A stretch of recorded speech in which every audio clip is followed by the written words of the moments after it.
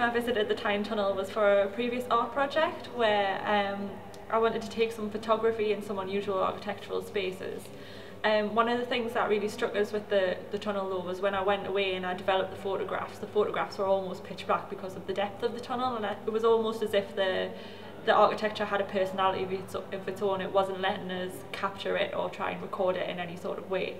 Since then I've been back a few times and I've noticed the original quirks of the building, so the wooden escalator, the sounds and sort of smells that you get within the space. And one of the first things you notice is the colours that are used. So you have these very sort of light greens, creams, which are very clinical, almost sort of hospital in the atmosphere that they create for you. When the escalators were working, unfortunately they're broken now, but you would move towards the entrances of the tunnel at such a glacial pace, it was almost as if you're entering the centre of the earth.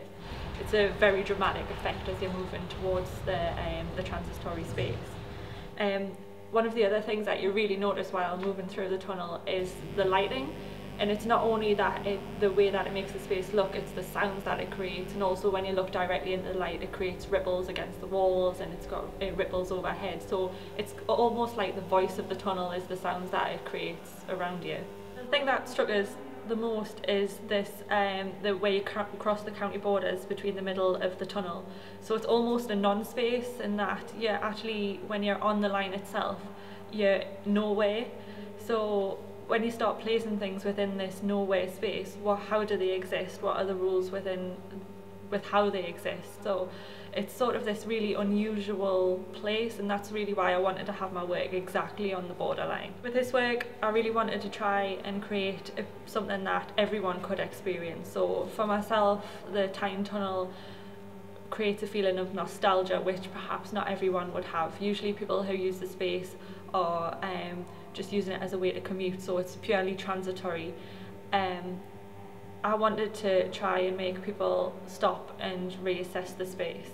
So with Tyne Tunnel, I've wanted to create a block within the space, so essentially the work creates a barricade for those trying to pass through it. Also with the mirrors, it creates a sense of distortion within the space because you have a reflection of yourself within the mirrors alongside the architecture, which is all bundled together within this glass frame. It's the hope of the work that the 5 mirrors turn into some sort of almost bullies standing within the border of the tunnel. So they're standing there questioning why you're going there, why are you wanting to pass, what are you doing within the space.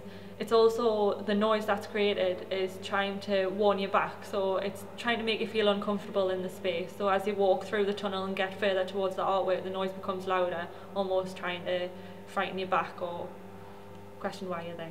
I also wanted to emphasise the mechanical and electrical side of the Tyne Tunnel. So as I've mentioned before, you have the lights overhead and obviously things that are behind the scenes, so like the pump room and things that the average person doesn't usually see. So for this I've used mechanics such as vibration motors and also a lot of electricals to create noise and to really sort of quadruple the effect that you would normally have in the tunnel, just to try and emphasise it for the viewer.